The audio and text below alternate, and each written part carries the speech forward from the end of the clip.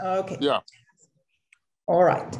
So hello, everybody. So it's my honor to welcome you all, and especially our speaker, Sergiu Klainerman, Professor Sergiu Klainerman from Princeton, to the CMSA lecture today. So this is the Math Science lecture series, and Professor Klainerman is going to talk about the nonlinear stability of Kerr black holes for small angular momentum. Before we start, maybe a quick remark about questions. So we will take questions maybe half through the talk, then you will be asked to raise your hand and unmute yourself if you would like to ask a question before that. So please use the chat, and I will collect them and ask them in the middle of the talk and at the end of the talk. So thank you very much, and please, Sergiu, if you want to start. Yeah, thank you very much. I'm very glad to speak at Harvard in this particular seminar, and I will be talking about stability of Kerr for small angular momentum. So let me first introduce the main object. Sorry, I don't understand what it works.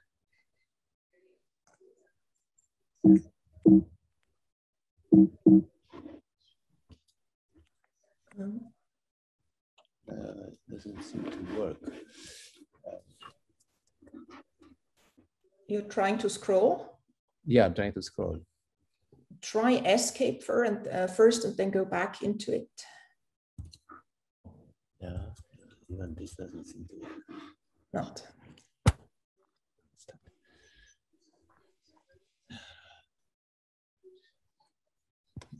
Escape doesn't seem to work. I have to.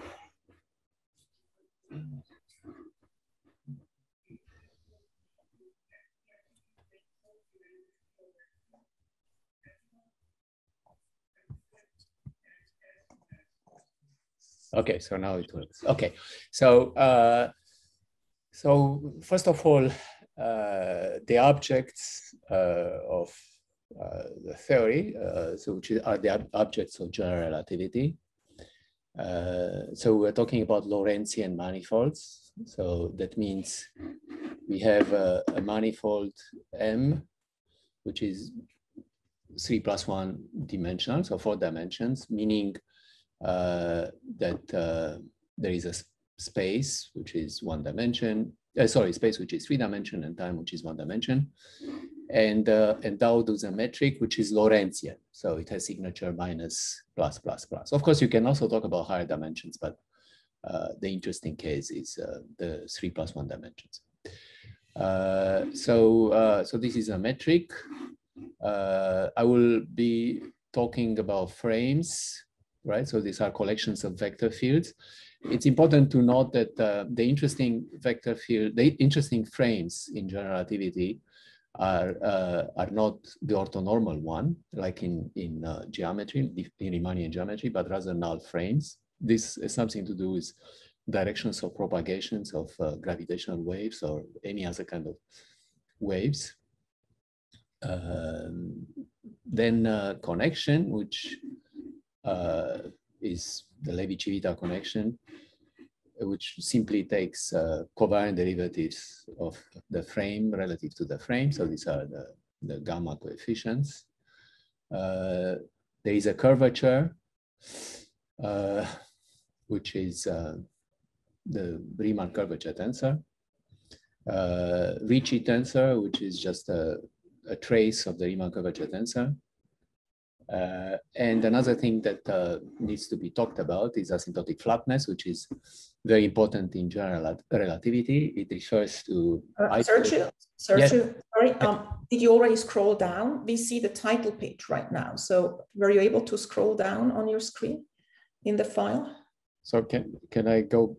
Yeah, is it okay? Can you see what I'm scrolling? We see the title page right now. And now? Still. Ah. I think you may want to stop share and then reshare your screen. Yeah, because on my screen, I could see the right thing. So I think. What about now? Okay, now it's the second page. Yeah. Okay. Okay. So so again, I'm sorry, I apologize. So let's do it again then. So we talk about Lorentzian geometry. We have manifolds, which are C+1 dimensional. We have the metric, which is Lorentzian frames. And as I explained, the interesting kind of frames in general relativity are null frames, not orthonormal frames. We'll discuss about this later. Connection, which are just covariant derivatives of the metric relative to the metric, relative to the frame. Curvature, the usual curvature tensor, exactly like any Riemannian geometry. Ricci tensor, which is just a trace of the Riemann curvature tensor. And I mentioned asymptotic flatness, which means basically that your manifolds away from some compact set look like Minkowski space. So Minkowski space, you have to think about Minkowski space as sort of the basic example of Lorentzian manifolds. Obviously, it's a space-time of special relativity, plays a very important role. And asymptotic flatness is a way, excuse me.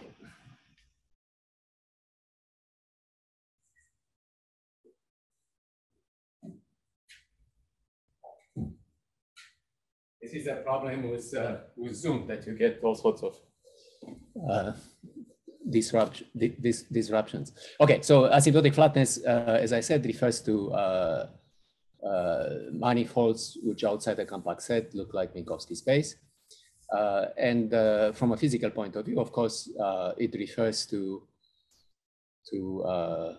any kind of physical system which is concentrated somewhere in space-time, and as you go to infinity, things settle down to flat space. All right, so this is Ricci manifold. So the real objects of general relativity are solutions of the so-called Einstein equations, so Einstein field equations.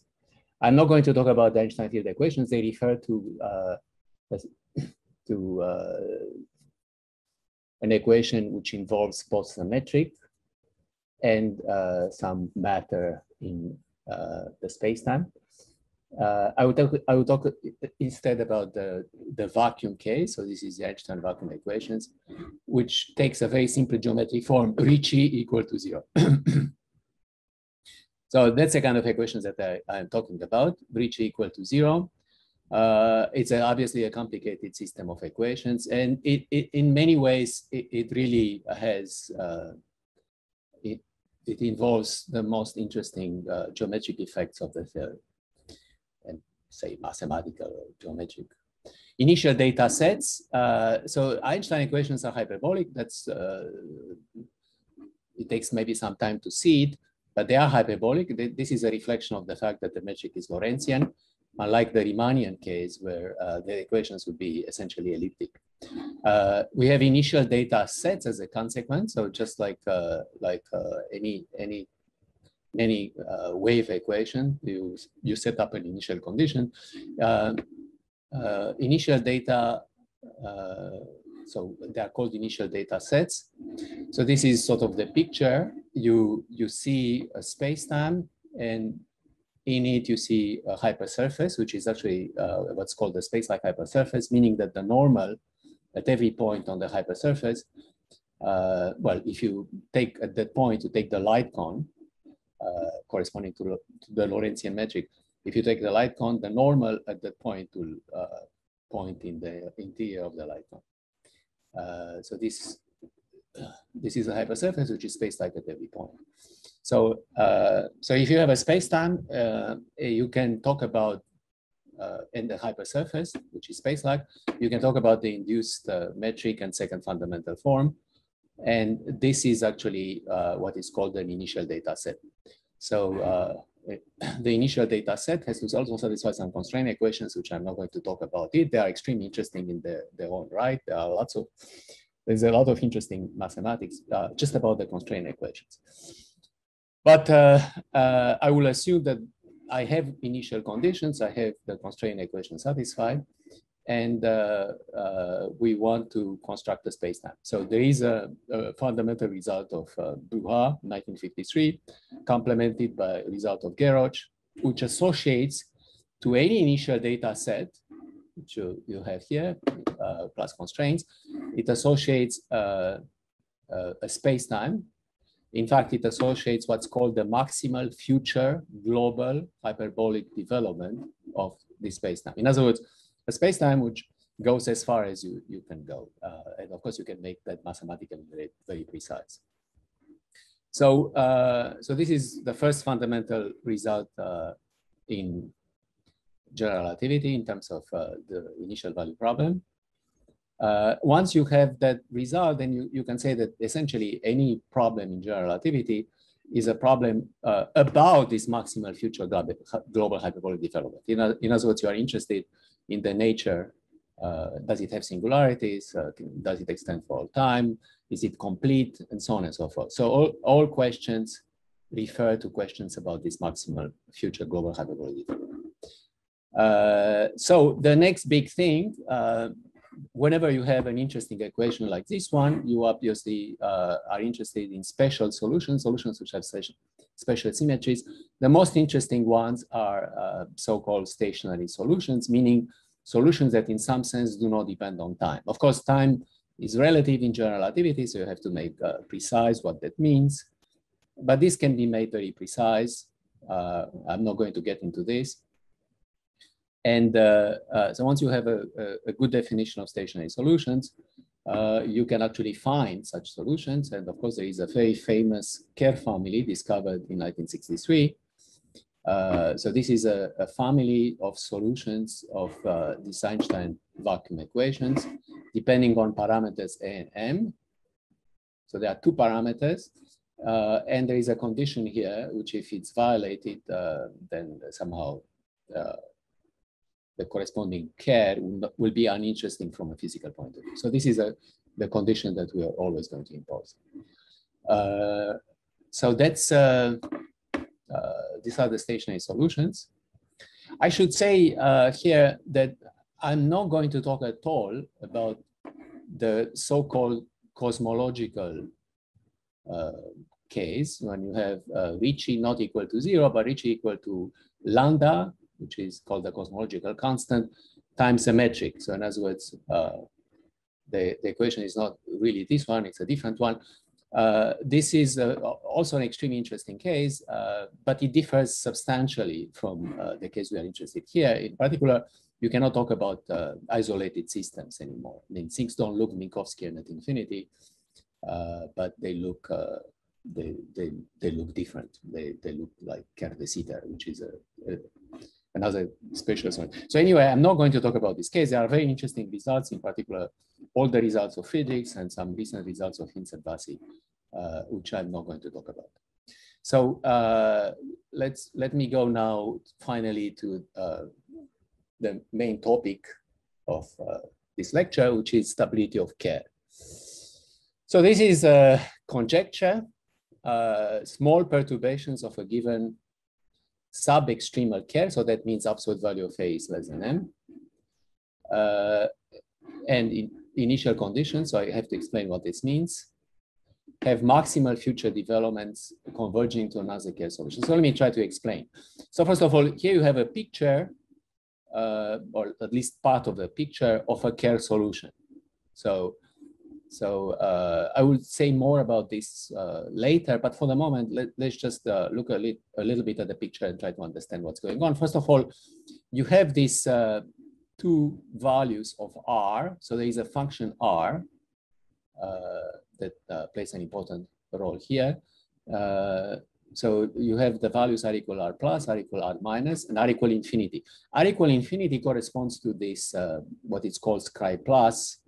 So you have to think about the fact that this is actually a conformal compactified picture of the Kerr solution, right? So Kerr solution, of course, is infinite, but by a conformal compactification, we make the boundaries to look like this one. Everything at, it's very important to say, everything at 45 degrees corresponds to null rays, right? So null rays are the ones for which the metric, so at every point where you measure the tangent to a ray, the corresponding tangent should be null relative to the metric. So everything at 45 degrees corresponds to null rays.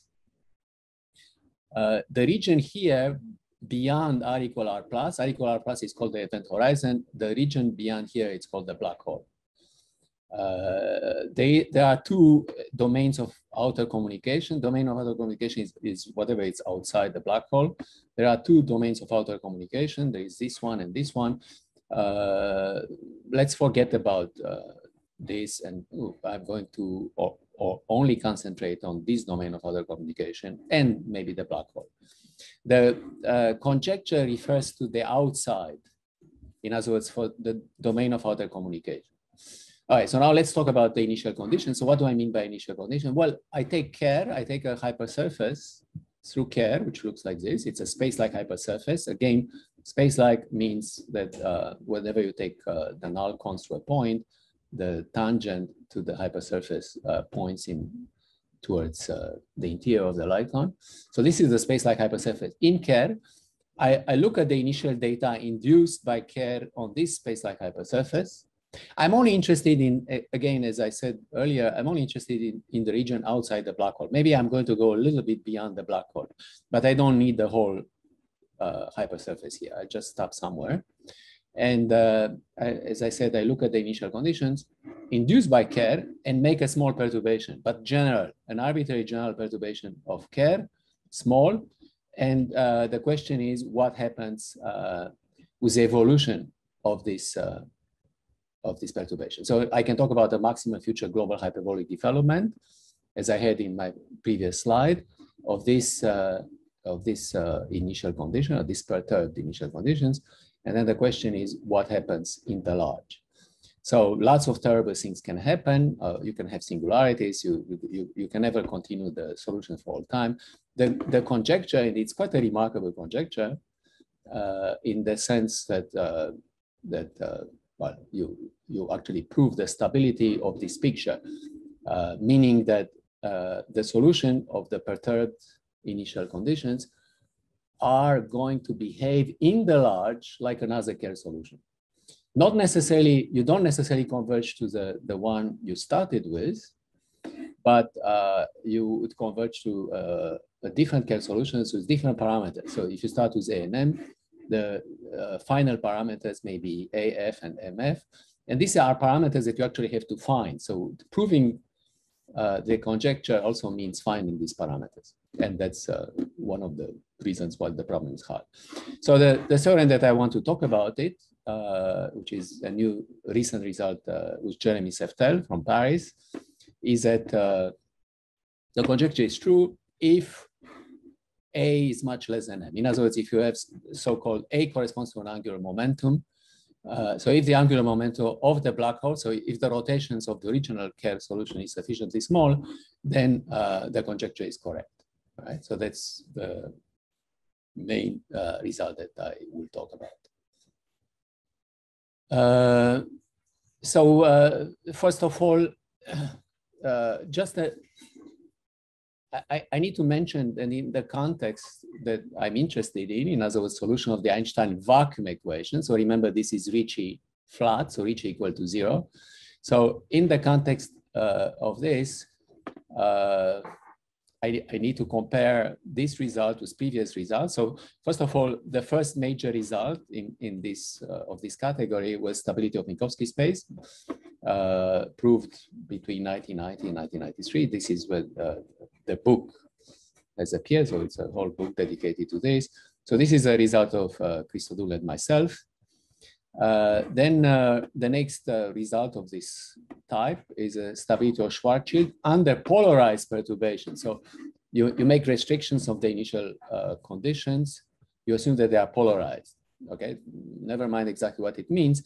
The important thing is that once you assume polarization, then you are perturbing a Schwarzschild solution. So Schwarzschild, by the way, I guess I didn't say. So Schwarzschild, of course, corresponds to the case when A is equal to 0. So when A equal to 0, this Kerr solution is called Schwarzschild. Of course, this family of Schwarzschild solution was discovered much earlier than Kerr. This was already in 1915. So the whole point of this polarization condition is that you are converging to another Schwarzschild solution. In other words, you take A to be 0 here, and the final A will also be 0, which is not true in general. So if I make a general perturbation, I expect that both AF and MF will be different from 0. So it will be different from the original ones.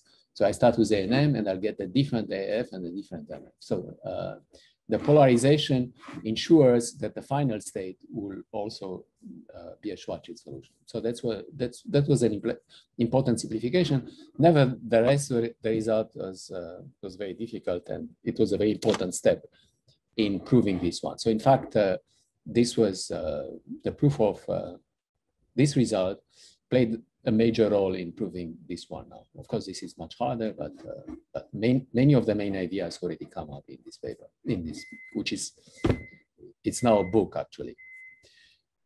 And then I should mention a new result, which was announced just in the last 2 months by Dafermos, Holtzekel, Rodiansky, and Taylor.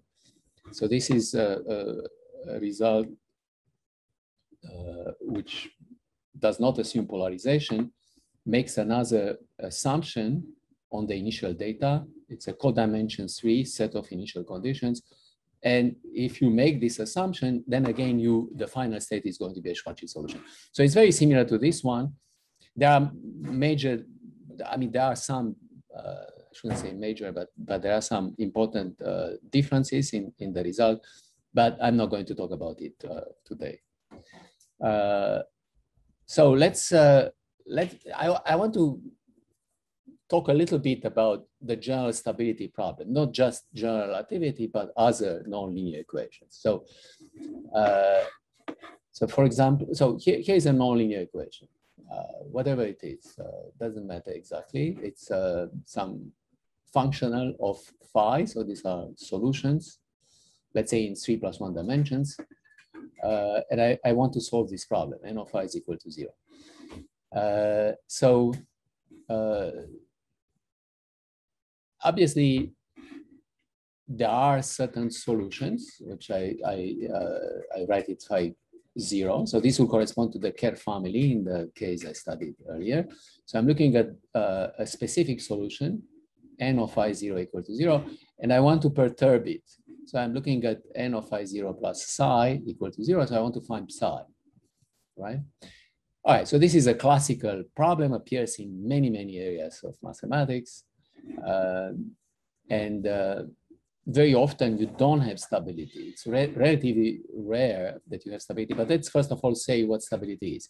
So there are 3 notions of stability: orbital stability, which means that the perturbation that you make remains bounded for all time as t goes to infinity. So this is called orbital stability. Asymptotic stability means that the perturbation actually tends to 0. So in other words, the solution phi 0 plus psi converges to phi 0 as t goes to infinity. And then finally, you have the most complicated one, which is orbital asymptotic stability, which tells you that phi 0 plus psi converges to a different solution, which is called phi f. So this was a situation. This was a situation that we had here, right? As I said, the final solution converges to a different Kerr. Okay, so it's exactly the situation that we have here. All right, so so this is a simple classification at the level of nonlinear stability. I should say orbital stability by itself is very difficult to establish unless you actually establish something more complicated, like asymptotic stability or orbital asymptotic stability. It's very rare that you can prove only this one. Typically, in a nonlinear problem, you have to do either this one or this one. Now, obviously, the first thing you do when you have a nonlinear equation like this, you look at the linearized equations, right? So you take the Fréchet, what's called Fréchet derivative. This is just a variation, first variation of this equation. You get something like this. So you get a linear system of equation, and you are interested in, so it's linearized around phi 0, which is this one here. And we're interested in the behavior of psi. So again, there are various types of stability that people look at. The mode stability, this is the kind of thing that physicists usually do. You decompose using the symmetries of the equation. Phi 0 typically has symmetries. You decompose this into modes, so do some kind of eigenvalue type problem, and you show mode stability. In other words, you show that for every mode, you get boundedness of the modes. No growing modes means that the modes themselves are not becoming, say, exponential, growing exponentially, which would be disastrous from the point of view of stability. So this will be mode stability, no growing modes. Boundedness would mean that you actually show, you go beyond the modes and you show that psi itself is bounded. By the way, bounded modes, of course, does not imply that psi itself, which is decomposed into modes, will also be bounded. So it doesn't give you much information about the actual psi. But anyway, it's something that usually physicists know how to do. And very often they declare victory. If they show that there are no growing modes, they declare victory. In other words, they declare that somehow the solution is stable, or the corresponding solution phi 0 is stable under perturbations. But that's obviously not enough. For nonlinear problem, you need much more. So you need not only boundedness, but you also need quantitative decay. In other words, you need to show that psi itself decays at a rate which is sufficiently high so that the nonlinear corrections that you have here, when you have obviously the linear problem, but you have nonlinear corrections. The nonlinear corrections have to be under control. That typically requires quantitative decay for solutions of the linearized problem.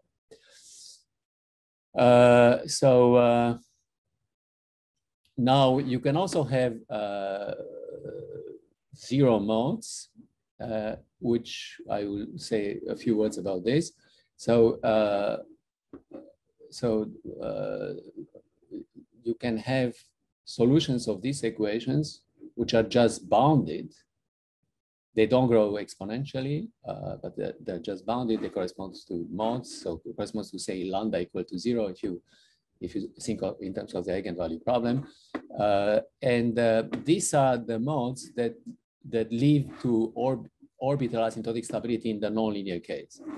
Right? So the presence of these modes tells you that you cannot have asymptotic stability in this sense, and you need, in fact, orbital asymptotic stability, which is the situation of Kerr.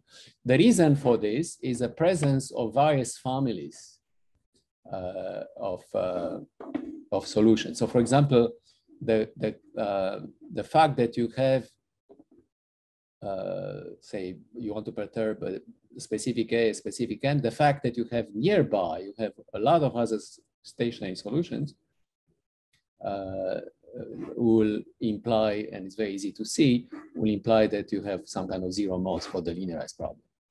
And even more complicated to take into account is the fact that the Einstein equations are covariant, general covariant. What does it mean? It means that given a metric, right? So you are solving for a metric. You are trying to show that the Ricci of a metric is equal to 0. Given a metric, you cannot distinguish between the metric G and phi star of G, which is the pullback of the metric G or the push forward of the metric G, and the arbitrary diffeomorphism of the manifold M. Okay, so this also leads to a huge family of zero modes. In fact, right, this is huge because obviously the diffeomorphism group of the manifold is enormous. So the consequence, you have a huge family of zero modes, and these are the reasons why the problem is incredibly hard. So this is why it took so long. Obviously, people were interested in the stability of Kerr from the very beginning of its discovery in 1963. And you can wonder why it took so long to actually prove stability for small angular momentum. We still don't have a full stability result. The reason is to a large extent because of this enormously complicated family of zero modes, which have to somehow be moded out, right? So to mod out, in the case that I mentioned before, to mod out means in some sense to find the AF and AM, in other words, to find the final states. You have to know exactly where the solution, which is a perturbation of Kerr, precisely what are the final states, AF and MF. But this is not enough. So there is this additional problem. So there is the problem that has to do with the existence of this two-parameter family, which leads to zero modes. But the general covariance, it's even more complicated. And this has something to do with the fact that in order to talk about decay to the final state, which you have here, the decay itself is not an invariant notion, right? So if you change coordinates, decay, issues of decay will look completely different. So whatever is decay in a certain coordinate system may not be decay at all in another coordinate system. So somehow the very nature of the result is such that you can only make sense of this statement if you find the correct gauge relative to which takes place, right? So you have, that is not just to find the final parameter AF and MF. You also have to find the final, because it's also going, everything is dynamical. You also have to find the final coordinate system, the final gauge in which you can talk about this convergence to the final state. So this is, these are the main difficulties of the problem. All right, so again, to repeat, because of what I said, you have to dynamically define a gauge condition and mechanism to track the final state. In other words, your gauge condition in order to be able to even talk about decay to the final state and find out the parameters of the final state, in other words, AF and MF. You need a robust mechanism for deriving sufficient decay for the main linearized quantity with respect to the gauge, as I mentioned. And as an example, I'll talk about the simplest possible example that we know. The case, of course, of stability of Kerr is much, much more difficult. But just to get you an idea, suppose I have a nonlinear problem where here I have a D'Alembert, so the wave operator in Minkowski space. So this is the simplest kind of wave operator. And I perturb the equation using this f of psi and derivative of psi. So in other words, it's a nonlinear expression in psi and derivative of psi.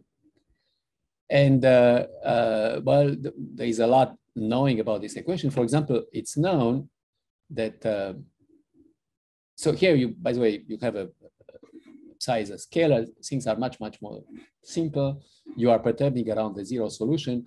The expected result is that either psi is unstable and something terrible happens, or psi goes to zero, okay? And if you are in 3+1 dimensions, typically this problem is unstable. So in other words, psi equal to zero is unstable. You make small perturbations of zero initial conditions, and you blow up, right? The solutions will blow up.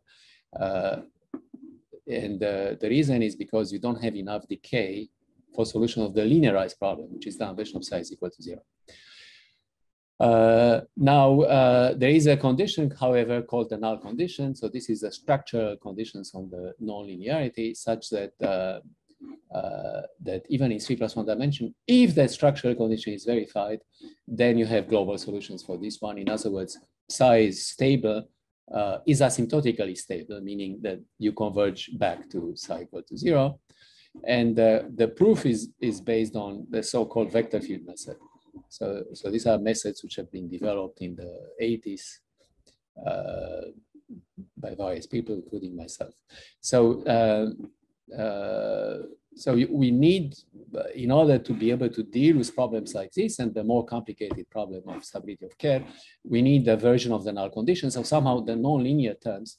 So if you go back to here, you have the linear part, but you have also nonlinear terms, and nonlinear terms will have to satisfy the null condition. So, it's some kind of structural condition. I'm not going to talk about it now, but the important thing is to know that there has to be something special about the nonlinearity. In other words, the nonlinearity of the Einstein vacuum equations has to have a special structure in order to be able to close.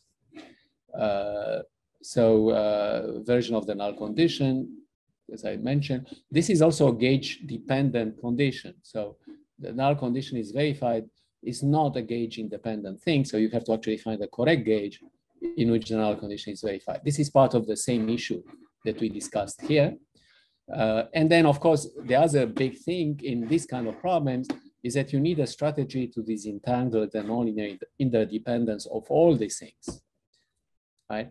Anyway, so the first time when this type of problems was, or these kind of ideas were implemented in general relativity was stability of Minkowski space. So this was my result with Christopher.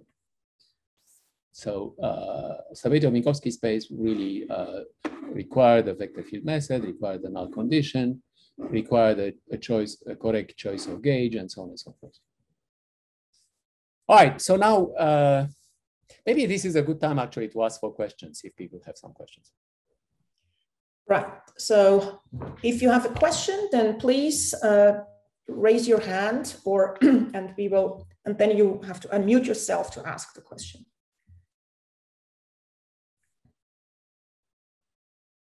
Just unmute yourself and ask the question if you have any. The audience can't actually unmute themselves, so oh, sorry. Easier okay. If they use the Q&A box. Okay, so if you have a question, you can type it into the Q&A. If you can type your question into the Q&A, and I will read them for you.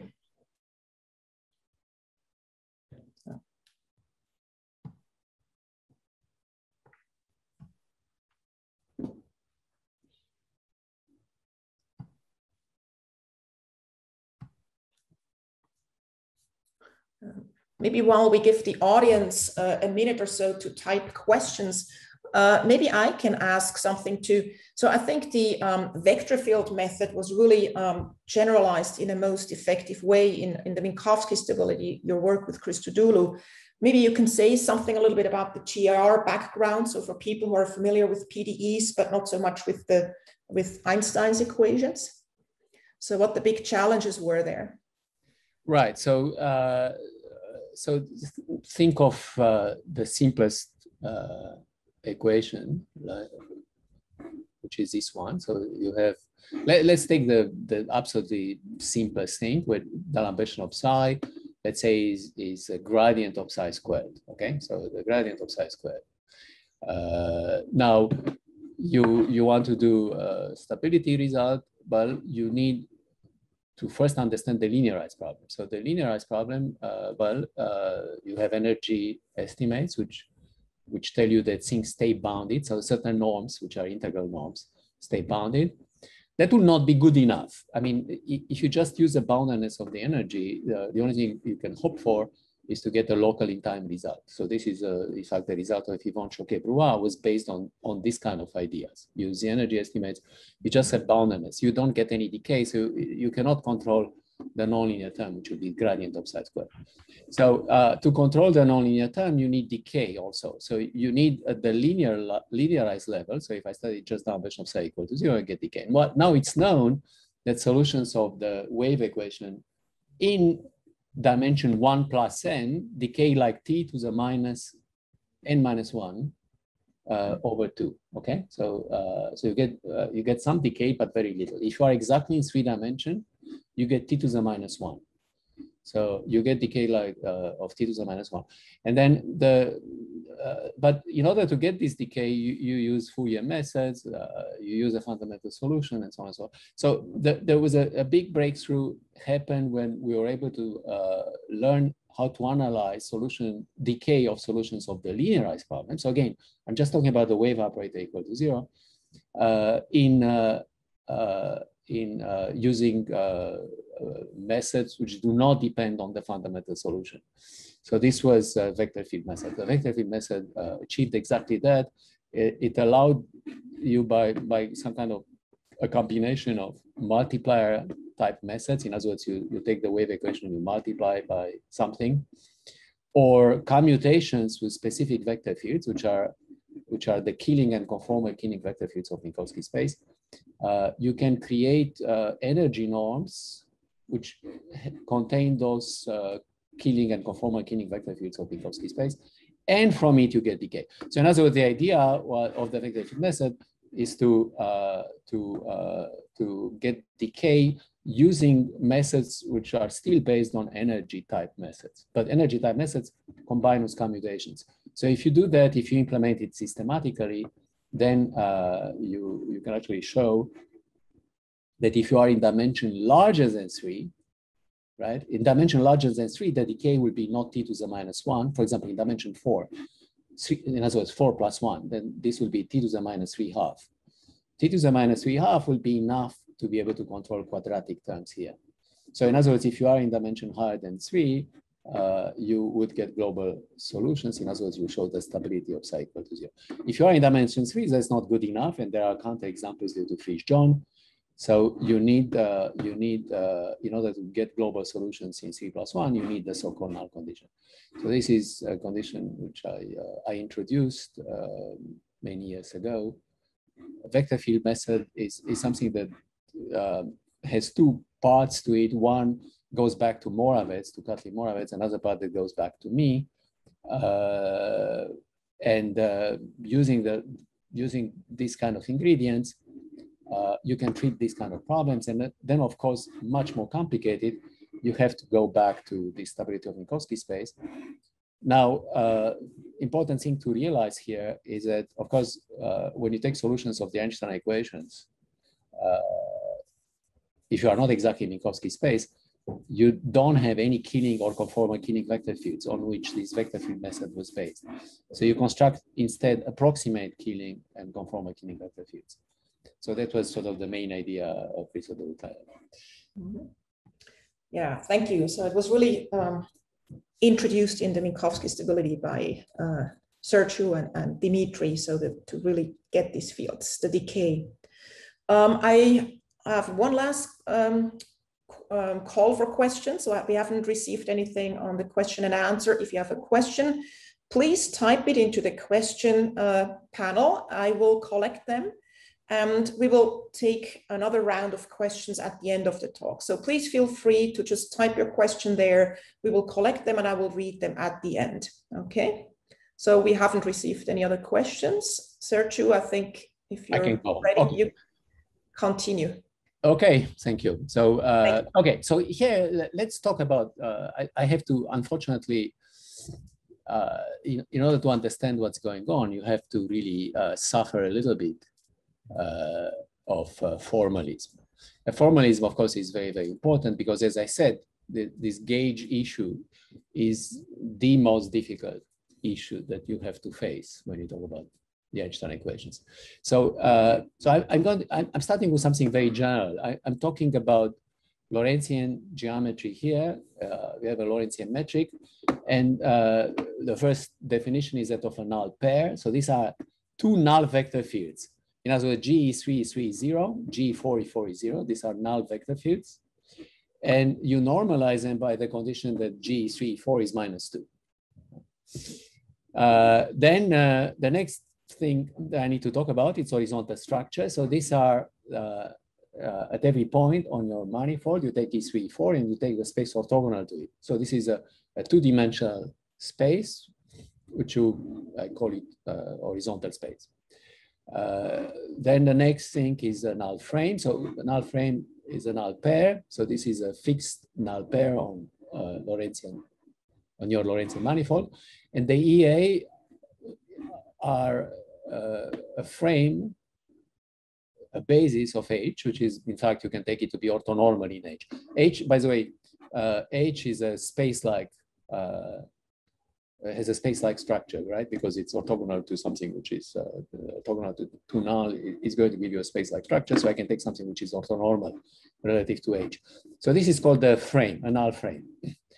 Connection coefficients, so remember connection coefficients just refer to taking covariant derivative of the frame relative to the frame. So you can identify various important connection coefficients. I want to do it in such a way that the definitions are independent on the choice I make of the EA. In other words, it's independent of the basis I choose on my horizontal structure. So these are familiar in the stability of Minkowski space. That's what they were used. Chi AB is a derivative with respect to EA of E4, and here it should be B, so EB. The same thing here, but you interchange E4 and E3. And K is an important fact, an important observation. Chi, so this is called the second fundamental form, can be decomposed into something which is symmetric relative to A and B and traceless. The trace of this relative to the horizontal structure is 0. The trace part, right, which comes up with a delta AB, this is a Kronecker delta AB. And it has an anti-symmetric part, which is epsilon AB, right? So this is the anti-symmetric epsilon. So epsilon 1, 2 is minus 1, epsilon 1, 2 is 1, epsilon 2, 1 is minus 1. And I call this component here the asymmetric trace of chi. And the same thing here, right? Now, the important thing to observe is that this condition trace chi A, so the asymmetric traces of chi and chi bar equal to 0 are conditions of integrability. In other words, by Frobenius theorem, this simply means that H itself is integral. So in other words, H is tangent to a hypersurface. And if you, for those who are familiar with stability of Minkowski space, in the stability of Minkowski space, the horizontal structure was integral. So in other words, these conditions were automatically 0. So this was 0, this was 0. So the only thing you had were this. And in fact, the way various foliations are constructed in stability of Minkowski space was using surfaces. So it was foliation by two surfaces in 4-dimensional space. And the surfaces were actually compact surfaces, would look like spheres. So in that case, think of it as H being the tangent space to a sphere, okay? This was, we call them sphere foliations, and they played a major role in stability of Minkowski space. Now, when you do stability of Kerr, I will explain in a second, you cannot use that formulation any longer, and you'll see it in a second, why not? Right, so these are the basic things. There are also curvature coefficients. So you decompose a Riemann curvature tensor in this way. So you see this is EA, E4, EB, E4. You call this alpha AB, alpha bar AB. You interchange E4 and E3. You complexify, so this is very important also. You do a complexification, you write capital X is chi plus I dual of chi. So this is a Hodge dual that it's easy to define. And X bar is the same relative to chi bar. So, and of course you also have A, capital A is alpha plus I alpha star, and so on and so forth. So you can complexify all curvature and connection coefficients. So this is a complex set. You have the connection coefficients, which are X, X bar, Xi, Xi bar, H, H bar. So H is a combination of eta and eta star, and so on and so forth. Omega, omega bar. These are scalars. These are reals, and these are scalars. These are complex one forms, scalars, and so on. And the curvature also, you see, you have exactly these components. Now you write down the Cartan-Bianchi equation. So the basic equations that you see all the time in differential geometry also come out in general relativity, except of course they should be interpreted from a point of view of PDE, should be interpreted differently. So you have d gamma plus gamma times gamma. So this is a Cartan equations equal to curvature. And dr plus r times gamma is equal to 0. These are the Bianchi identities. So these are our basic equations. Now I need to make this comparison of Sergiu Klainerman instability of Minkowski space. I already said in that case, this integrability factors are automatically 0, so you don't see them. So now the equations that you see here will also contain information. So there are modifications of the equations used in stability of Minkowski space, modifications involving these terms, right? So this is one of the great advantage of this formalism, which we have introduced, is that it allows you to pass very easily from the case of stability of Minkowski space, the integrable case to the non-integrable case. Now, I need to make a comparison also with Newman-Penrose, and Newman-Penrose is the familiar formalism to deal with non-integrable structures, right? So non-integrable structure. So this would be a situation, so again, where EA is non-integrable. What Newman-Penrose does is actually to take all the connection coefficients relative to all possible choices of E3 for E1, E2. In other words, you take E3 for E1, E2. So somehow the formalism is heavily dependent on the choice of E1 and E2. And that's a major difference with our formalism. Okay, that creates all sorts of issues. I'm not going to talk about it. The Newman-Penrose will be very difficult. It's very good to use in linear theory. In nonlinear theory, to lead to lots of difficulties, exactly because of this dependence on the frame. So again, the formalism which we are using here is independent of the choice of frame. So it's more geometric. Okay, so now let's go back to actually the main example of a space-time in general relativity, which is a Kerr family of examples, because you have a family of Kerr solutions depending on A&M. So these are the expression of the metric. So this is a metric expressed relative to some coordinates, which are called Boyer-Lindquist, T, R, theta, and phi. It doesn't really matter. It turns out that the exact formulation of the exact formula here is not too important, but it's good to see it at least once. You see, the remarkable thing is that KAM, so this metric, is a solution of the Einstein vacuum equations, and as well as ratio of this is equal to 0, highly non-trivial if you think about it. And the remarkable thing is that this is very, in the end, it's very explicit. So all the coefficients can be calculated explicitly in terms of exactly. So you see you have R and theta. These are the most important quantities here. There is also T and phi. Remark that the coefficients that you see are independent of T and phi, right? Which corresponds to the fact that capital T, which is the vector field d over dt in these coordinates, is scaling, right? So it corresponds to a symmetry. This is a stationarity. So this is a way of saying that Kerr solution is stationary. So this is scaling, and it's also axially symmetric, meaning exactly that these coefficients are independent of phi. So this is a reflection of the fact that this is a stationary solution, which is rotationally invariant. So it has a rotation, but d over d phi is a Kinney vector field for the metric. Okay, sorry. So this is a picture again, the picture of the space-time. Remark that I'm not interested in this part. This will correspond to a white hole, which is physically not very interesting. Again, the interesting parts of a black hole are the interior of the black hole, which is the actual black hole region, the horizon, which is R equal R plus. R equal R plus is just a root of delta equal to 0. So delta of R plus, you replace R by R plus, you get 0. So this is R equal R plus. R equal R minus, it's a second root. It also plays an important role in the black hole, but I'm not going to talk about it. We are not interested, we are only interested in R equal R plus.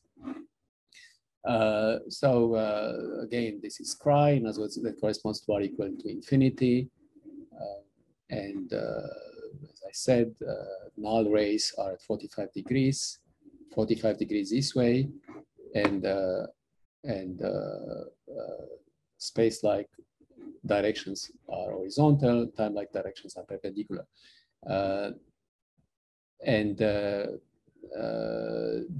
Another important thing to see here that I would have to mention later on is that this hypersurface is which is the hypersurface at infinity, is actually a null hypersurface, and it's infinite relative to an affine parameter. So if you define an affine parameter along this, the length of this is infinite, right? And this is sometimes called the completeness of scry. So in other words, the scry for the Kerr solution is complete. Okay, so that's something important which I will mention later on. Now, so let's talk about the particular structure of frames in Kerr. In other words, what I'm interested in is to show that there exists a specific choice of null frames. So this is a null pair that we discussed before, E4 and E3. They are written like this relative to the coordinates. So they are very explicit, right? You can also see that D4, E4 is 0. In other words, E4 is geodesic. The horizontal space, in other words, the space perpendicular to this I can also choose a frame, an orthonormal frame on them, which is expressed like this. E1 is this, and E2 is this one, right? All right, so this is a very important choice of frames in Kerr because of the crucial fact, which I'm writing here, relative to a principal null frame. This quantity is A bar, B bar. So in other words, the curvature, all curvature coefficients are 0 relative to this frame, with the exception of P. So this is a curvature quantity, which can be explicitly calculated, again, relative to this frame, which is minus 2m over q cubed. In other words, the entire curvature tensor reduces to just this expression, which is remarkable. In other words, you get a remarkable diagonalization. And this is the reason why principal null frames are very, very important.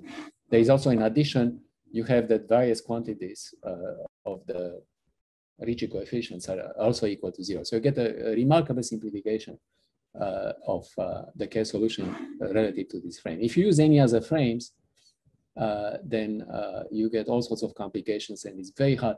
It's very hard to do calculations in Kerr, exactly because if you just change the frame to something else, you get extremely complicated mess. Okay, so this is what happens in Kerr. In Schwarzschild, you have in addition the fact that E3, E4 is integrable. In other words, the horizontal space, the perpendicular on E3, E4 is integrable. And this is the reason why, of course, in Minkowski, the same thing happens.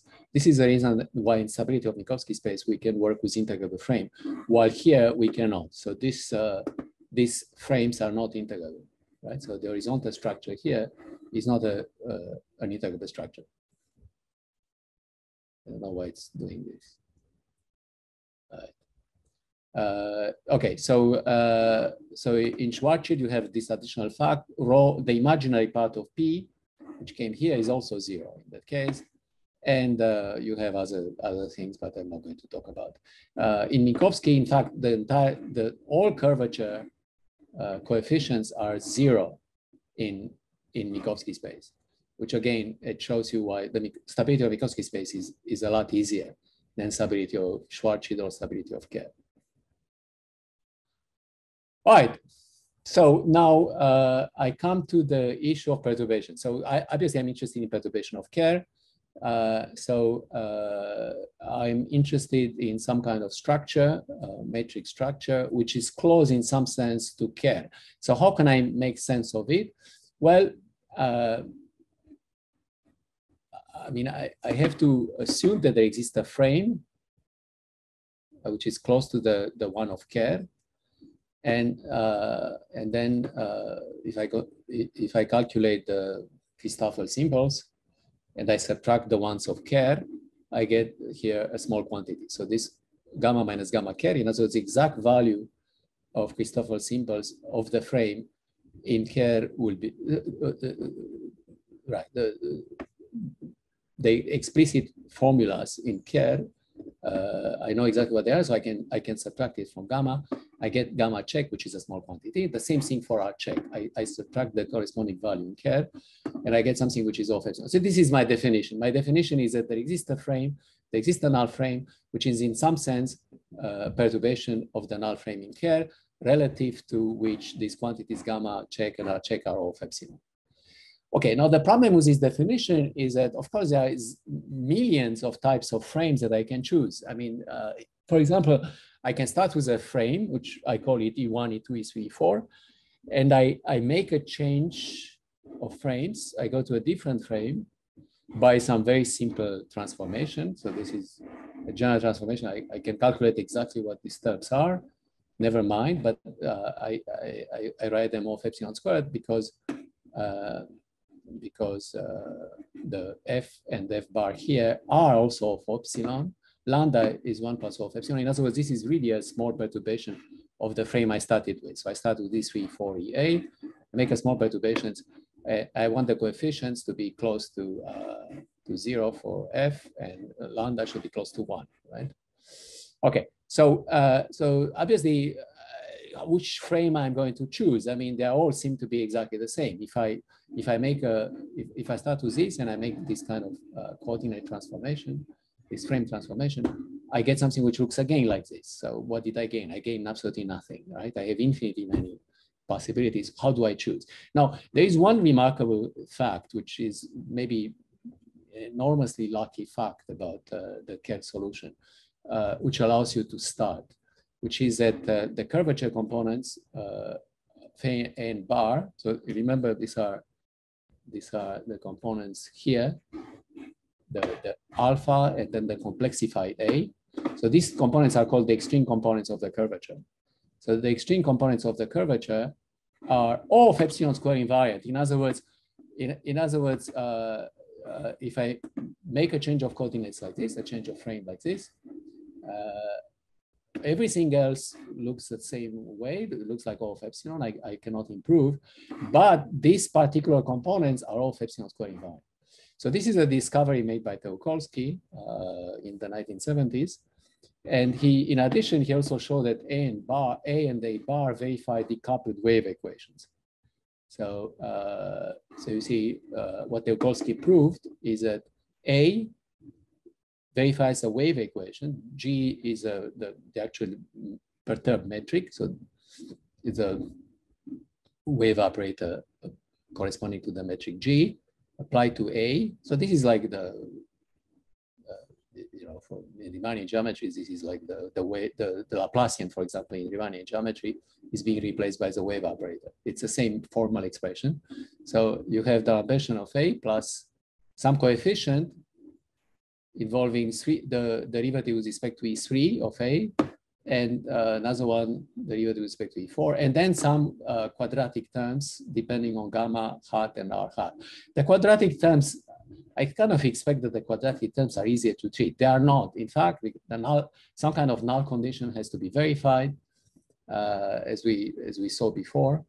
But in any case, for the moment, I'm just going to ignore them and try to understand this equation. So it turns out that this equation, though it's a wave equation and is decoupled up to quadratic terms, right? So in linear theory, I can get rid of this and I just have this equation.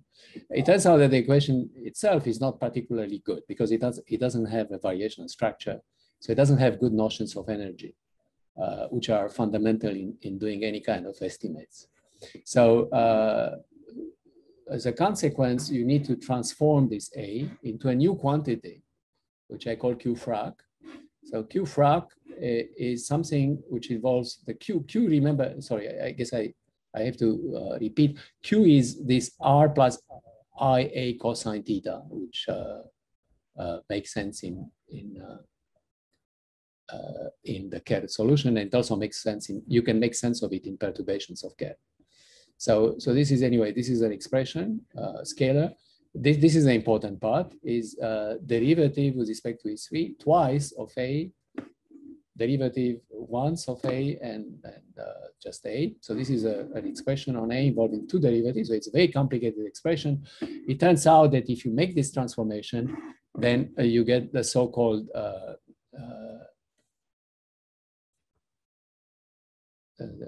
what I call GRW equation here. Never mind exactly where it comes from. So this equation has a better presentation. It looks like, again, a D'Alembertian.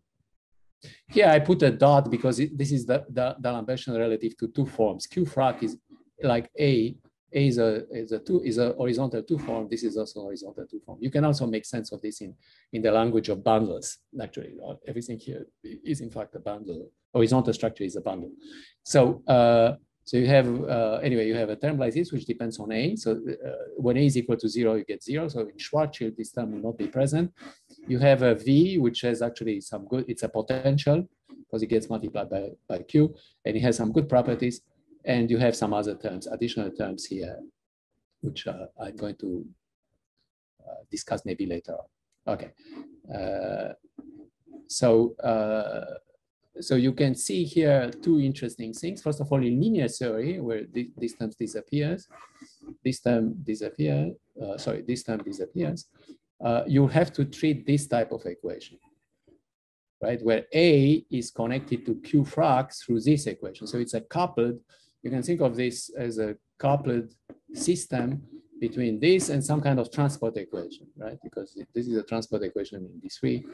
Anyway, it's a complicated nonlinear PD that you have to solve. In linear theory, this has been solved by Dafermos, Holzegger, and Rodyansky, and Ma. I'll mention maybe a little bit later. How much time do I have, by the way?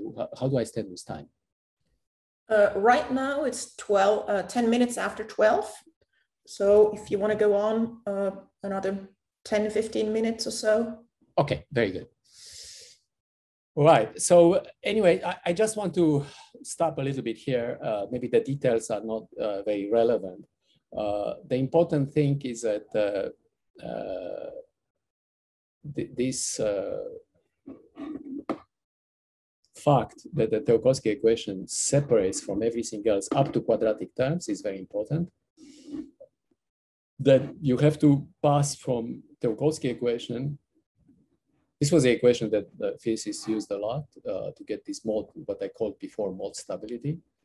You can go to this other equation, which has a much better structure. So this actually has some kind of variational structure, at least as far as you ignore this nonlinear terms. So in other words, this equation can be treated. So this equation can be treated by energy methods, energy type and vector field type methods. So the vector field method can be used in order to get decay for this. And that was actually established in linear theory, was established by Dafermos, Holzegger, and Rodyansky, and Ma separately. So two independent results.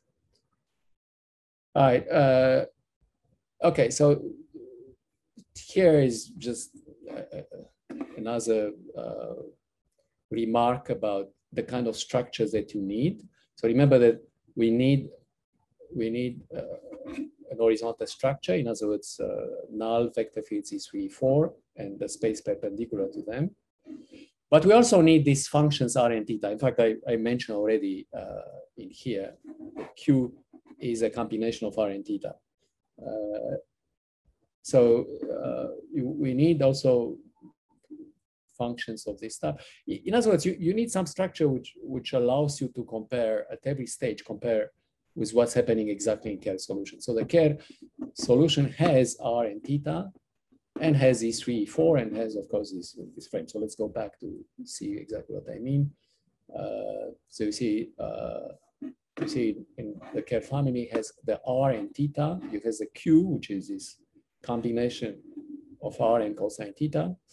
And the metric is expressed in terms of that. And of course, it has also these frames, which I have here. So you have frames and you have functions R and theta. So this is the sort of thing that you want to work with in a context of what I call PG structures. So PG structures are structures in which you provide E3, E4, you provide the H, which is perpendicular with E4, you provide R and theta. The null pair will verify something like this, E4 being geodesic. The scalar R and theta are transported. You want to take E4 of R is 1, E4 of theta is 0. This is what happens in Kerr, and you want to keep it for general perturbations of Kerr. And then, of course, you construct the Ricci and curvature tensors. You construct the linearized quantities. All right, now, you see, these conditions here depend on E4 of R equal 1, E4 of theta equal 0. You have to ask yourself, how do I initialize these two functions, R and theta? So R and theta verifies this, so this is one condition, but I still need to initialize. So this is actually the crucial thing that I'm going to talk about now, which is so-called GCM admissible.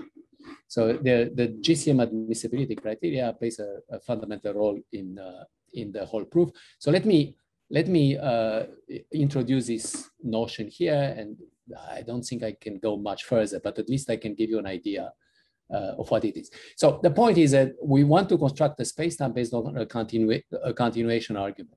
So I want to construct a full spacetime all the way to infinity. This is I plus, all the way to infinity. And to do that, I have to start with a notion of approximate spacetime.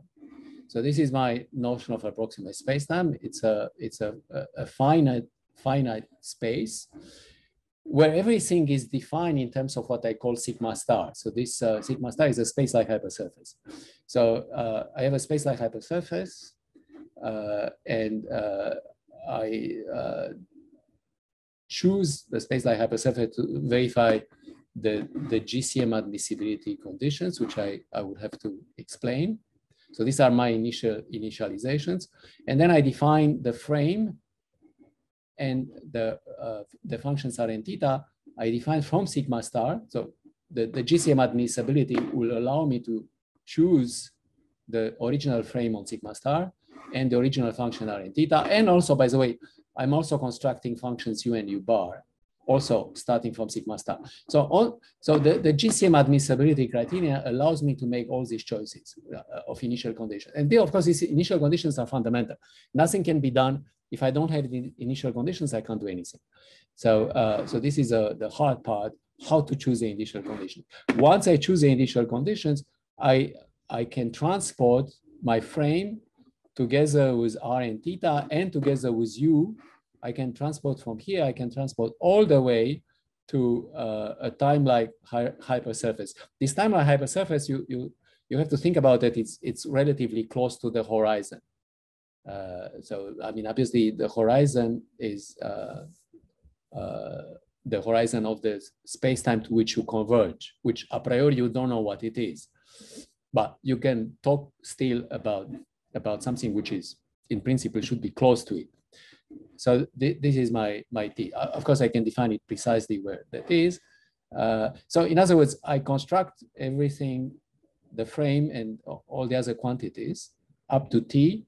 And then once I'm at T, relatively close to the horizon, I go in the opposite direction, right? So I instead of using D4, E4 equal to 0 and E4 of R and E4 of theta, I'm going to use the E3. I'm going to replace E4 by E3.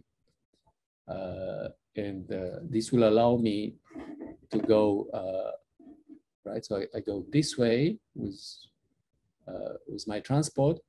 I find my structure here on T, and then I use that structure in order to go in the other direction. This is important because the frame that I'm using starting from here will start degenerating near the horizon. So I cannot go all the way up to the horizon. I have to, at some point, I have to stop and go in the opposite direction, right? So in other words, I'm constructing a geometric structure starting with sigma star. Everything, once I have sigma star, everything is determined. So the frame, the functions R and theta, the functions U and U bar, they are all determined all the way inside my spacetime. Okay, and then there is the issue of what is this GCM structure, which I won't have time to talk about it. So I unfortunately I'll have to go very fast. So the sigma star, so I have to define something, initialization on sigma star. I start with S star. So the first thing that I have to do is to construct S star. So S star is to satisfy these GCM conditions, which are defined relative to a uniformization. So I define through the theorem on uniformization of metrics on two spheres. I define a uniformization. I define my coordinates theta and phi, and the coordinate r, right? So you see already this defines certain coordinates here. I can define the frame also. I'm using the so-called effective uniformization, which is a concept that goes back to Aubin. So in relative to this theta and phi, I can define these functions, G0, J minus, and J plus. This corresponds to the spherical harmonics for standard sphere. They are nothing else but the spherical harmonic, the first spherical harmonics. And the uniformization is chosen in such a way that the integrals of these functions are exactly identical or equal to 0. So this can be done. This goes back to Aubin, and we have developed this idea further in a paper with Jeremie Szeftel. The definition here, this uniformization, allows you to also define a final angular momentum and the final mass.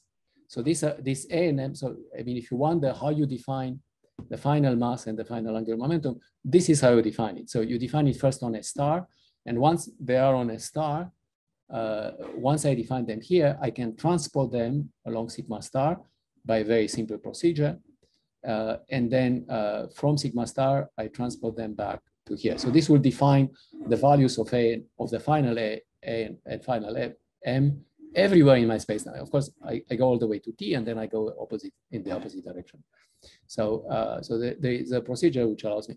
Okay, this is not enough. I need also to pick the so-called Schwarzschildian coordinates. I need to pick the gauge, and just to make a long story short, I pick the gauge such that exactly three quantities take the values that that you have in Schwarzschild. So in other words, I fix three quantities to be exactly like in Schwarzschild. It's a little bit more complicated, and I won't have time to talk about it. So let me anyway. But this GCM procedure is a fundamental factor. Okay, so here is a strategy.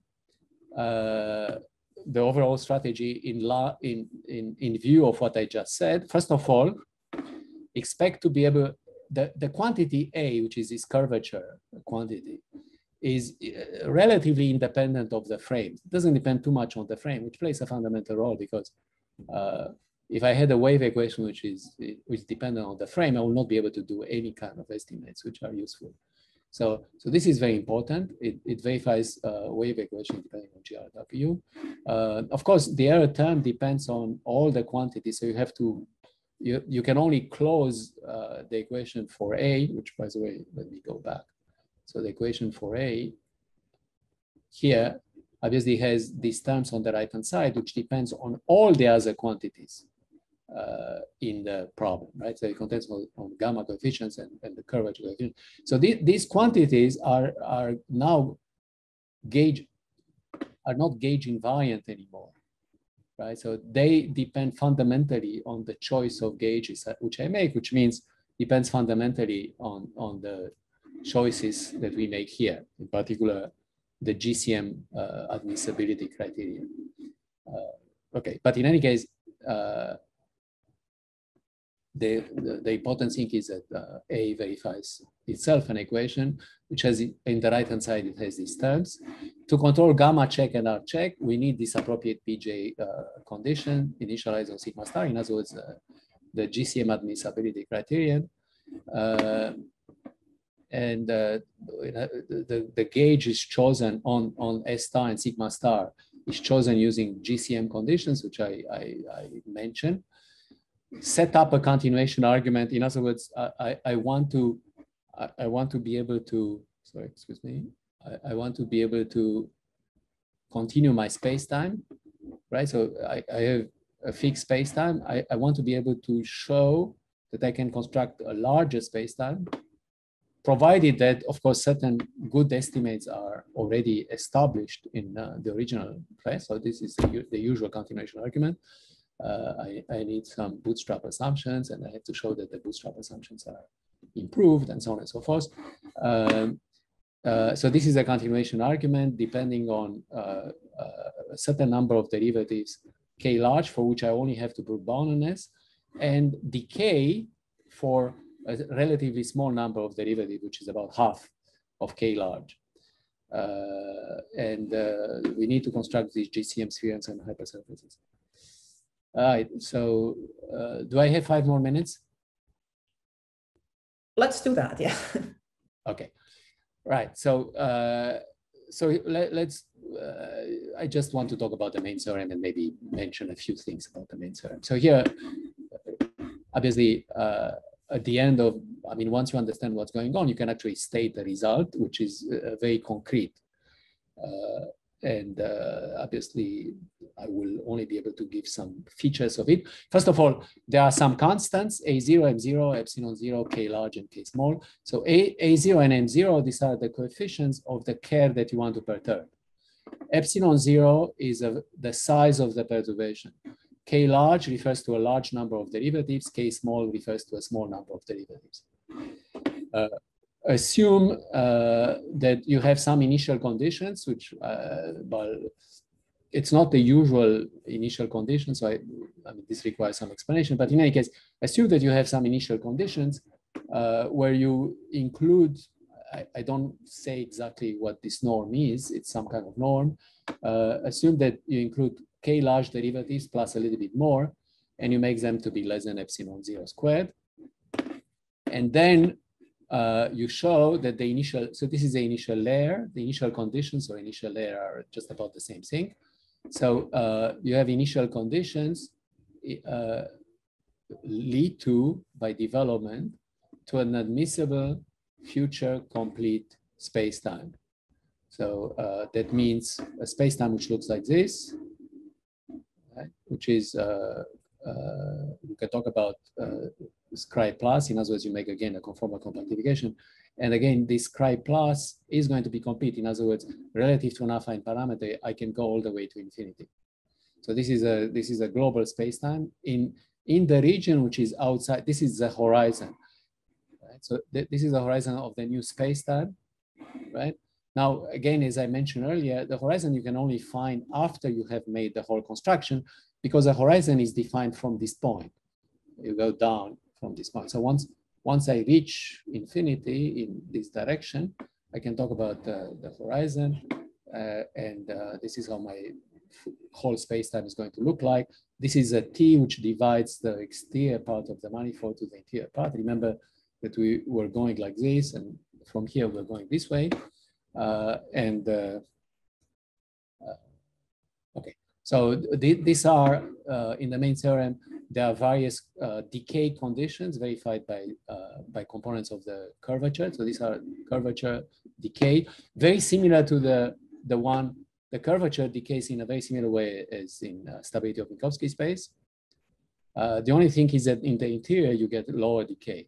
So for the people who know about stability of Minkowski space, the interesting case is when U is bounded.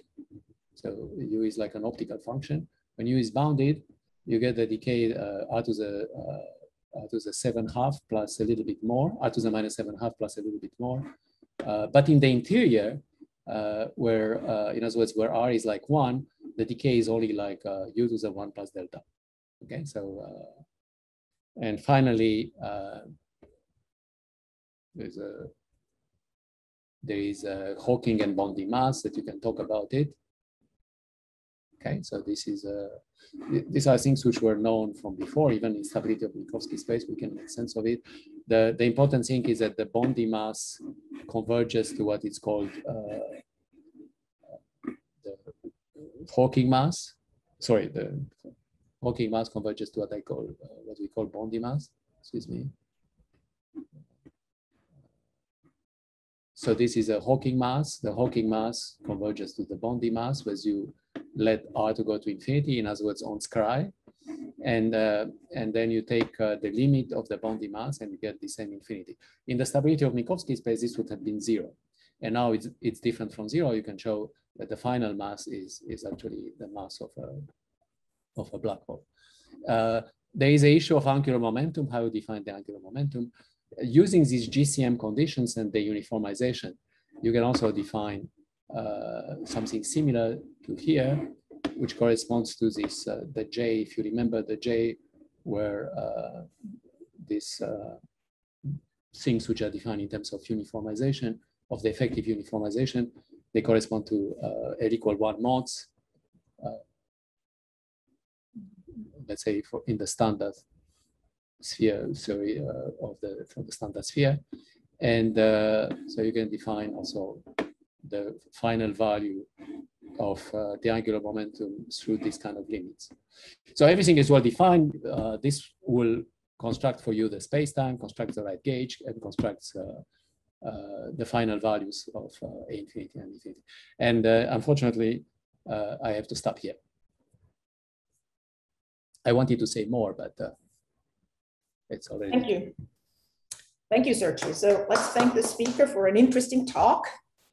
And I have a few questions here. So let me read them in the chronology in which they came in. Yes. Okay. All right. So the first question we received is about, well, the Newman-Penrose picture, and we have the Sergiu-Klainerman picture, of course. So one question is about the Girache-held Penrose formalism, which is another formalism variation, if you like, of the Newman-Penrose question. So one question is, would that other formalism help to circumvent the gauge dependency? I don't know quite which gauge dependency is meant, but yeah, the question said that the remark was made earlier about the gauge dependence. So what could you say about that? Well, okay, so I must say I am not entirely sure, but here is the main point. You see, if in the Newman-Penrose and various other kind of formalisms which were developed later on, I mean, Girache, what was it that you mentioned, Girache and? Heard. Okay, so they still, if I understand correctly, they are all based on scalars. At the end of the day, what you get are complex scalars, right? And here, if you look at this formalism, you see that they are not scalars at all. I mean, for example, the X is a two-form. It's an horizontal two-form. The same thing X bar is an horizontal two-form. A is an horizontal two-form, right? So if you look at all the convection coefficients, these are two forms. These are one forms, these are one forms, and these are scalars. While in other words, these are tensorial quantities, horizontal. So you have to think in terms of bundles. I mean, these are all bundle quantities. While I think in the formulation of Newman-Penrose and all the other variations, the variations are better in many ways, but they still depend on just scalars, which means if they depend on the scalars, it means they depend on the particular frame that you are choosing. Particular horizontal frame, the components of the horizontal frame. Okay, yeah. So I'm not sure if this answers the question. Okay, so if the person has, it's very important in stability of Minkowski space, as you know very well. In the stability of Minkowski space, you know, this horizontal structure is extremely important. Right, absolutely, right. Okay, if there is a follow-up question, the person may want to follow up on that. I'm going to read the next question. So one person wanted to know if you could recall the Goursat problem. The Goursat problem? Yeah. Yeah. Why? I mean, what? Well, I don't know. I think whoever, the person who asked the question, I don't know, might not. Okay. Okay, let me try to, I mean, I think I understand where this is coming from. You see, right, so let me go back to this picture actually. Yeah, let's go back to this picture. So you see, originally you give the initial conditions on this sigma 0, right, which is a space-like hypersurface. And of course, the result was stated in terms of initial conditions on sigma 0. But then later on, I take about initial conditions in this initial layer, what I call L0, is sort of initial layer. So what's a connection between this and this? Well, the point is that there is a result, there are various results, in particular my results with Niccolò, so Niccolò Klainerman, where you prove that if I give an initial data set and I'm sufficiently far away towards infinity on sigma 0, I can construct a portion of the spacetime, which is this one. So in other words, initial data will allow you to go all the way to this hypersurface if you take this point sufficiently far on sigma 0. Or if you take initial data set to be sufficiently small. You can take, if the initial data is sufficiently small, then you don't need to make any special condition on sigma 0. So in any way, you can determine this part.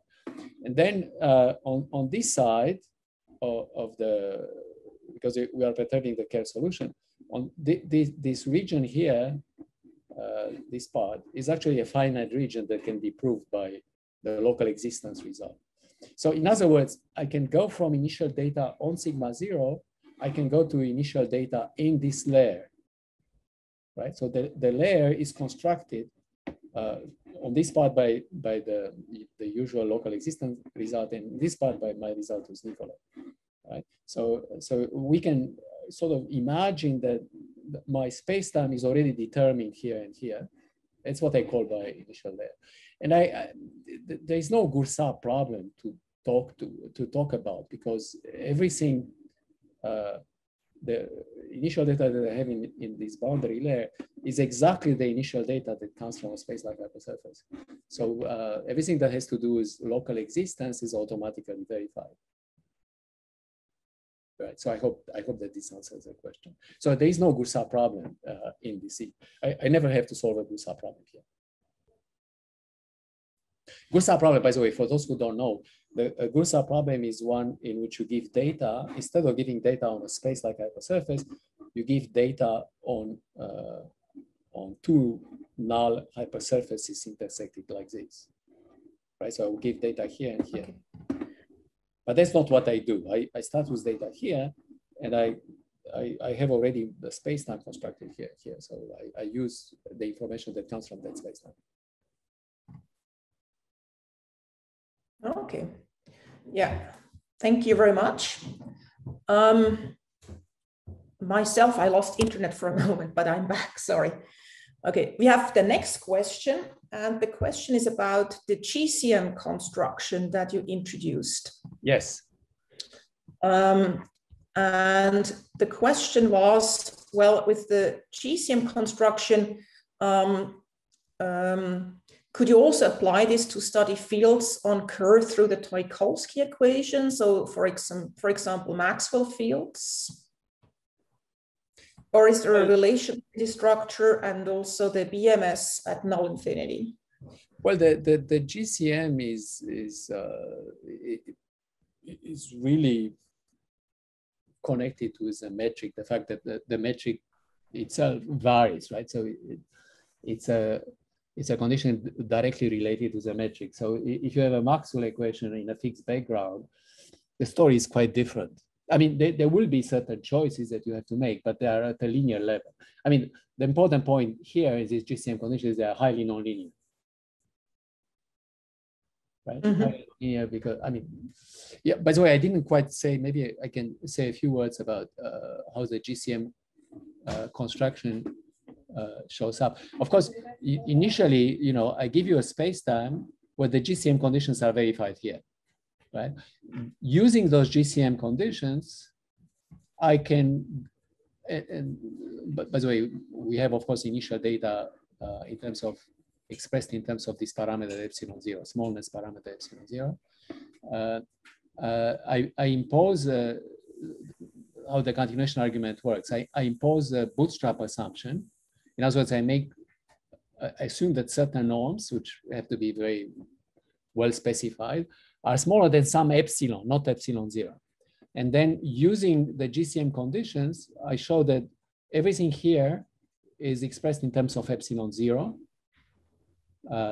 Then I show that everything inside is also expressed in terms of epsilon 0. In other words, I recover all the bootstrap assumptions, I recover with a beta constant. And to do that, I need in an essential way to use the GCM conditions. And also I need to use this GRW equation that I mentioned earlier. So I have to do estimates for that equation, which are crucial. So if I do all that, I can recover everything inside. Now, once I have recovered everything inside, I can extend the space-time a little bit. So I can expand the space-time a little bit more. But of course, the extension does not satisfy the GCM conditions anymore. So in the extended space-time, which I still control, because I have very good control on the extension, I have to extend just a little bit. I have to construct a new S star and the new sigma star. And that's where the GCM conditions, the GCM construction is highly non-trivial. Okay, thank you. And I have one more question from the audience about the optical function U bar.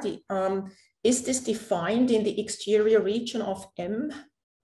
Well, so U is defined in MX.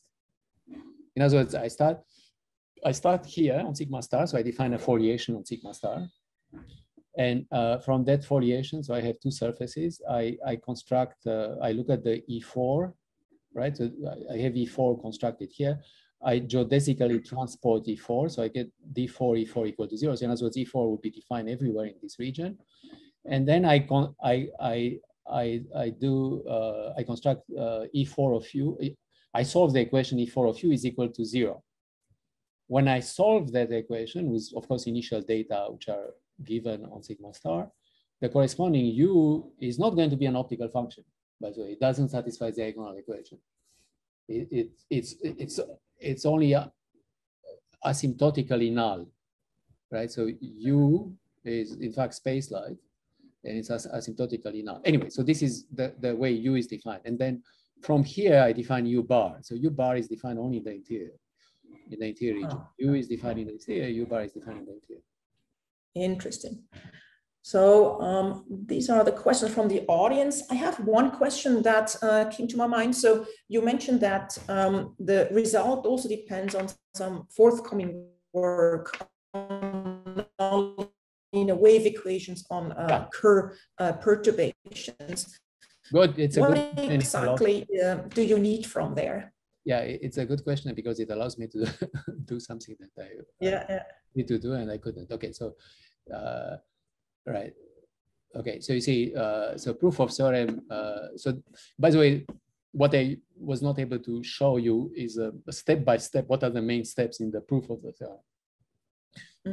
But one of the steps, and this is actually step 1, so we call it theorem M1. It's very similar to the proof of stability of Schwarzschild. We have theorem M1 and 2 and 3 and 4, where at every stage you prove some important aspect of the main theorem. So theorem M1 is to deal with this GRW equation. So this is the equation, if you remember, it depends on this A. LQ of A are linear terms in A. Anyway, the equation has all sorts of problems that already were known even in the case of the wave equation in Kerr. First of all, you have degeneracy near the horizon. Then you have a non-trivial ergo region because you are in Kerr. So the vector field T, of course, is this Killing vector field which in Kerr is exactly d over dt. This becomes space-like near the horizon. So there is an entire ergo region where T is space-like. And of course, T is used in the energy conservation. And the fact that T is time-like everywhere is very important to get positivity. If T is space-like in a certain region, you don't have positivity. So this is the major difficulty. Another major difficulty is that you have trapped null geodesics. So you have a large region of trapped null geodesics. In Schwarzschild, this trapped null geodesic reduced to something which is just a hypersurface, which is called R equals 3m for those who know.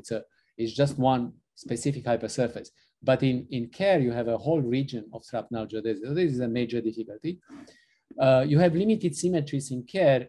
Unlike in Minkowski space, where you have a lot of Killing and conformal Killing vector fields, in Kerr you have very little. In fact, you have only the Killing vector fields T and Z. And you have the usual degeneracy at null infinity, which means the decay rate is only like t to the minus 1 roughly, or r to the minus 1. In addition, you have, of course, the presence of terms in A and the presence of nonlinear terms, which are here. All right, so now, if you are in Schwarzschild, this equation simplifies quite a bit. So you don't have the terms in A, so you just get the wave operators minus. This potential has a good sign, so it's actually helping you. The trapping reduces to R equals 3m, you have no ergo region.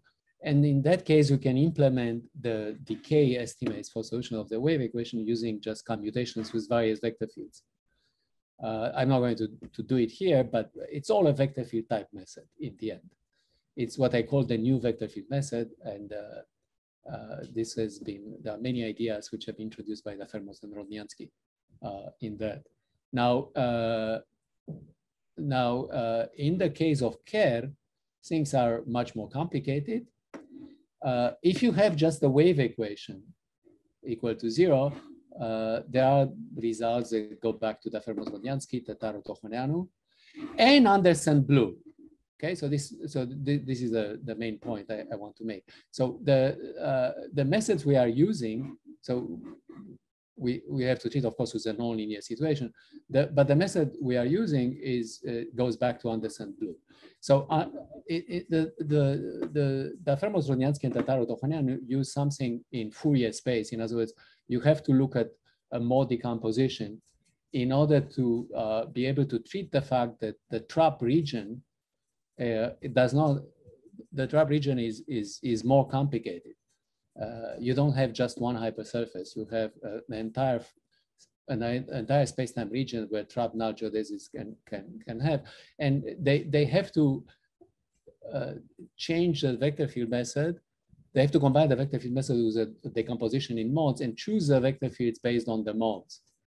And this is, of course, was a very clever method, but doesn't work very well in perturbations, because what are the modes? If I do a perturbation of the Kerr solution, what are going to be the modes that I'm going to use? I mean, I'm not sure that I'm not saying that the problem cannot be solved, but it's going to be very difficult. The method of Anderson-Blue is really it's based on a remarkable idea, which actually extends the vector field method. So the vector field method really allows you to commute the wave operators with various vector fields. The Anderson-Blue allows you to commute this with second order operators. So, this is a little bit of the Anderson-Blue method. You see, in addition of T and Z, which are killing vector fields, Kerr possesses a higher order symmetry, which is what is called the Carter tensor. There exists in Kerr, there exists a tensor which is symmetric to tensor, such that if I take the derivative of K and I symmetrize, I get 0. Okay, so this is what I call pi, capital Pi alpha beta gamma. It's a 3 tensor. It's identically 0 for K, for the exact K. This is exact K in Kerr. So relative to Bohr-Lindquist coordinates. And actually, the point is that you don't even need the Bohr-Lindquist coordinates. All you need is a frame. Relative to the horizontal frame, you have an O operator, which is, O tensor, which is this one, E1 tensor E1, and a C2 tensor E2. This is the O. And K is just a combination of the metric with a coefficient plus this O, right? Now, once I have the Carter tensor, I can define the Carter operator, which is a second order operator. So this is a remarkable thing. It's a second order operator. It's d alpha, k alpha, beta, d beta. And the remarkable fact is that because of this condition here, the K commutes with, so this second order operator commutes with a wave operator. There is also a fact too, which is very important also in their method, which plays a fundamental role also in our method. The important thing of everything here, by the way, there is one more thing. If I'm in perturbations of Kerr, then I can construct a similar K, which is a perturbation of the one of Kerr. And in commutations, is going to produce error terms which depend only on the pi. And the point is that the pi can be expressed only in terms of the frame. So, in terms of the Christoffel symbols of the frame. And therefore, somehow the error terms here can be treated exactly in the same way as all the other error terms that come up in stability of Minkowski or stability of Schwarzschild. So this is a sort of a remarkable fact that once you implement this Anderson-Blue method, you are really back to the same thing that you are doing anyway. So all the error terms can be treated in sort of a systematic way. They depend only on disconnection coefficients and so on and so forth. So this is a method that we are using. And as I mentioned in the abstract of the talk, this is something that we are doing together with Elena Giorgi. So this is joint work with Jeremie Szeftel and Elena Giorgi. Okay, yeah. This complements the remaining part, right? The proof of stability of Kerr.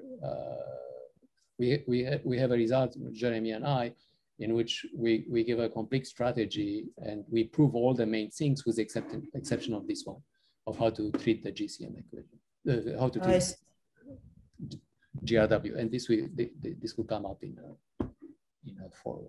this will come soon, hopefully. Right. Okay. Yeah. Thank you very much for the answers and the talk. So let's thank Sergiu again for a really interesting talk. And, yeah. Thank you. Thank you very much. Yeah. Nice talk, Sergiu. Thank you. Thank you. It's a lot of work. Yeah. Yeah, no, unfortunately, that there are so many steps that you have to do, but hopefully things simplify. So for example, stability of Minkowski space now can be done in 100-page, not in the 500 pages that we had. So this can be divided by a factor of 5, then hopefully you'll only have 200 or 300 pages. Yeah, we're looking forward to more of simplifications. Well, okay. Thank you so much. So I thank all the audience and especially Sergiu for giving a long talk today.